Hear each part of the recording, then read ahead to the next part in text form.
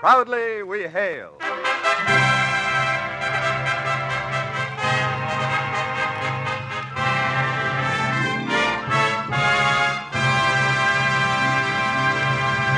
Hello from Hollywood, ladies and gentlemen. This is C.P. McGregor speaking. Welcome to another performance of Proudly We Hail, a program of your War Department. Through the courtesy of the Hollywood Coordinating Committee, we present the well-known actor, Mr. Gene Lockhart, who will star in our play, His Honor Pays a Debt, written by Tom Petty with music by Eddie Scrivanik.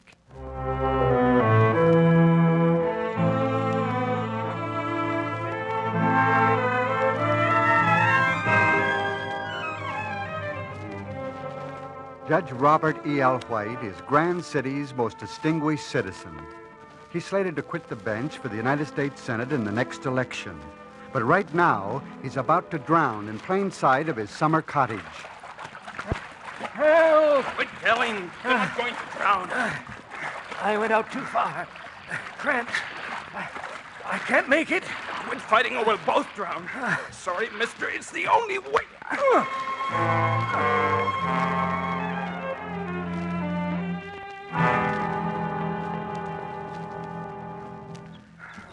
All right. You're ashore now. I'm afraid I lost my head out there. I owe you my life, my boy. My life. Forget it. Are you all alone? Why, yes, that's my place.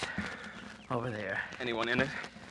Servants? Your family? No, I came down alone for the weekend. But don't worry, I'll be all right. What's your name, my boy? Never mind my name. I'll never forget you. I'm Judge White's son, and I owe you my life. Look, I'm not here. Nobody pulled you out of the water. You say you want to do something for me? Okay. Forget you ever saw me. Say, I have seen you. I've seen your picture in the papers. I'm asking you to forget it. You're Tad Dexter. I was a fool to go after you. All right, set the cops on my trail, but I didn't kill Mr. Johnson. Then why did you run away? I don't ask you to believe me. I don't ask you to do anything except to forget that I'm on this island. Son, it doesn't make any real difference whether I believe in your guilt or innocence. It's my duty to report your presence here. You wouldn't. Why don't you give yourself up, Tad? Face this thing. I'll help you. Not a chance. The cards are stacked. I'm taking one of your boats and heading for the mainland. And you can't stop me. I could. There's a telephone in my cottage. You do that after I've saved your life? I'll tie you up. That might mean my death. It'd be several days before anyone came to look for me. You win. I can save your life, but I can't take it. I'll have to take my chances on getting away. No, Tad. I'm going to do something I've never done before. I'm going to risk my career, my chance to sit in the Senate. We'll forget we ever met. Thanks, mister. I'll take the chance. But if you double-cross me...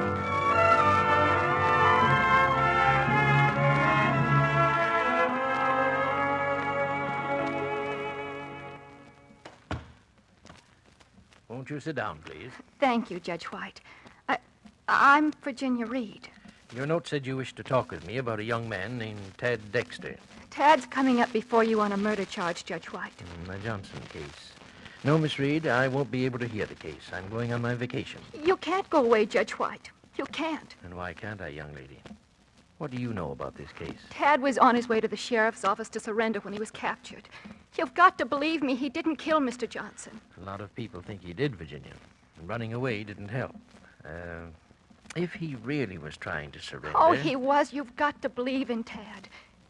You must have believed in him once, or you wouldn't have helped him get away. I love him, Judge White. He gave me my life when he pulled me out of the lake. I did what I had to do, let him go. Even though by doing so, I became a partner to the crime he's to stand trial for. Now, Virginia, you see why I couldn't hear his case. I'm afraid you're going to have to, Judge White. Huh? Well, that sounds like blackmail, young lady. Did Dexter's lawyer send you to see me? No. Only Tad and I know what happened on your island. We haven't told anyone that you helped him escape. Yet. Oh, but you would. You'd tell Dexter's lawyer? I'd do anything to help Tad. Suppose I did hear the evidence. There's not much I could do.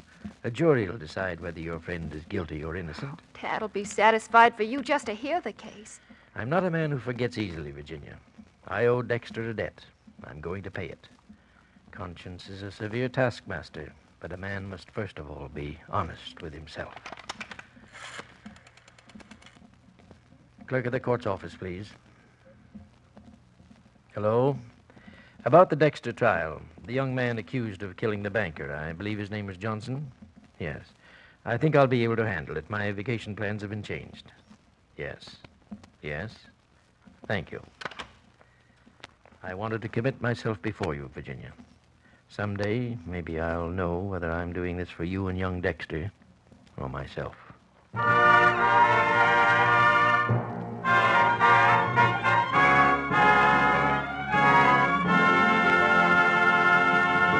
We pause briefly from our story starring Gene Lockhart to bring you an important message from your War Department. Suppose we test your knowledge. Write down a list of the world's latest scientific and technical discoveries. Then, after each, write the name of the organization responsible for its development. Let's take radar, penicillin, atomic power, night vision, jet propulsion, supersonic planes, and automatically controlled aircraft. Yes, the answer in each case is the U.S. Army. If that fact surprises you, you're in for a great many more surprises in the future. Our Army is maintaining a program of discovery and experimentation. Army technicians are engaging in continual scientific research unequaled by any other organization.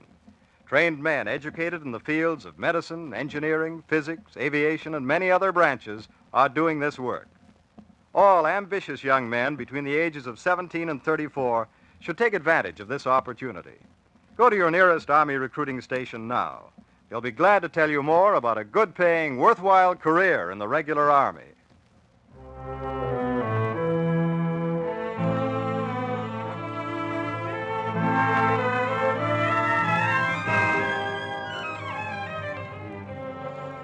Now, Act Two of His Honor Pays a Debt, starring Gene Lockhart. Dexter's trial before Judge White is over. The jury is out, and things aren't going too well for him. Judge White and Virginia are talking in his chamber. The evidence is all against Dexter. If it wasn't for you, Virginia, and my conviction that a murderer never would have saved my life, I'd almost believe him guilty myself. Oh, we've got to do something, Judge White. I've tried every day to see Mrs. Johnson, but she's still suffering from shock. And it's been weeks since Mr. Johnson's death. Let's see. 2 doctors testified she was too ill to appear in court, and her sworn statement was read by the prosecutor. Mrs. Johnson said when she walked into the library, her husband was dead, and Dexter was standing a few feet away with a pistol in his right hand.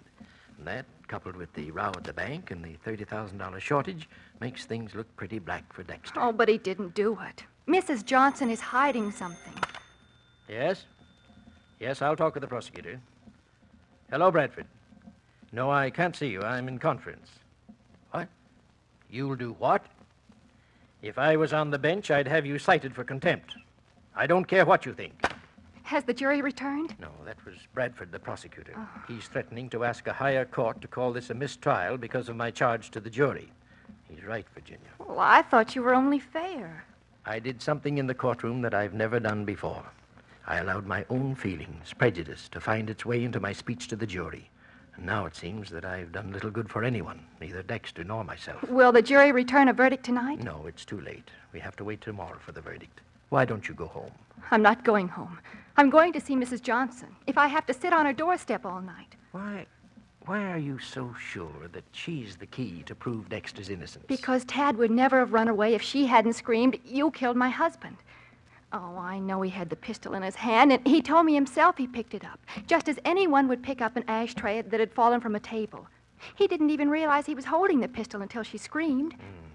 Mrs. Johnson knows more about this than she's told anyone. I'm going to talk to her. Then you'd better hurry, Virginia, because there'll be a verdict when court convenes tomorrow morning.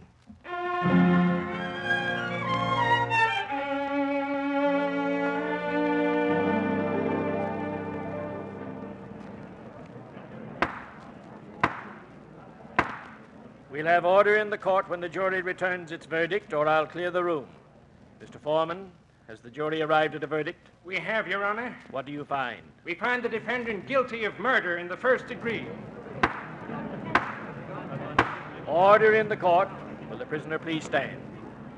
Under the laws of this state, Tad Dexter, you may now speak if you so desire. Oh, what's the use? Are you going to see an innocent man hanged, Judge White? You know that I didn't kill David Johnson. Is that all you have to say? Yes. Yes, I could say a lot of things. But that's all. Very well.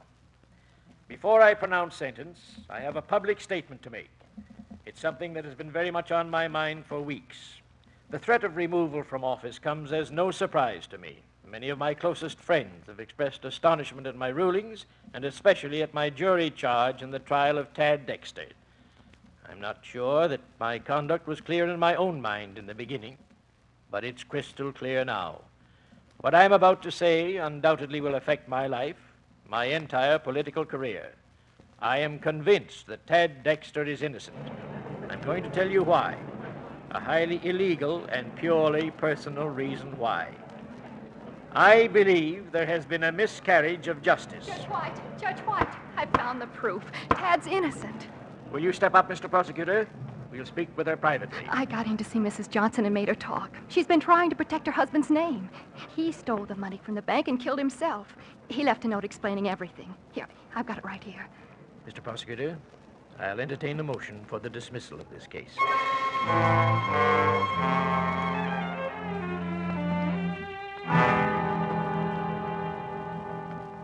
I knew it.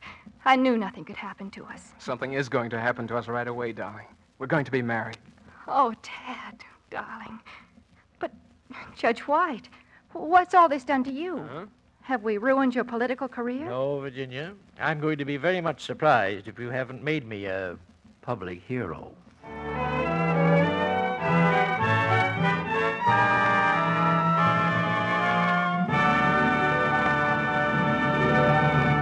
This is C.P. McGregor speaking. So ends our Proudly We Hail story starring Gene Lockhart. Before leaving you, Don Forbes has an important message for all of us. Every day we read in the newspapers of some new scientific development, some forward step in modern progress. Scientific research is moving forward at a rapid pace. The United States Army is setting that pace. Skilled technicians compose the regular Army today. They are men who are educated in one of many branches, whose work contributes materially to the advancement of science. That is why the Army is selecting intelligent men anxious to establish themselves in a career of technical development, men who can meet and accept the challenge of an ever forward-moving world. Army technical experts are responsible for such things as machines that fly faster than the speed of sound, complex calculating mechanisms that can chart the exact position of a supersonic projectile in flight, parachutes that enable aviators to bail out of a plane going over 700 miles per hour. Here is an opportunity for aggressive young men to be members of one of the world's greatest research organizations, to pioneer in new fields of science as well as provide for national defense. The Army will teach you a valuable and beneficial trade or skill. The soldier is not only a member of a forward, progress-minded organization, but is himself a trained technician. The Army has much to offer the young high school graduate, the youth just starting out. The new revised pay schedule recognizes the fact that a regular Army soldier is engaged in vital research and development. Starting pay for a private is $75, and he gets free food, clothing, lodging, and medical and dental care. After 20 and up to 30 years, he may retire on a generous income. These and many others are the benefits of a career in our new, technically trained regular Army. For more complete details, go to your nearest Army recruiting station. Thank you, Gene Lockhart, for a wonderful performance. Proudly We Hail will come to you again over this station next week. Listen in.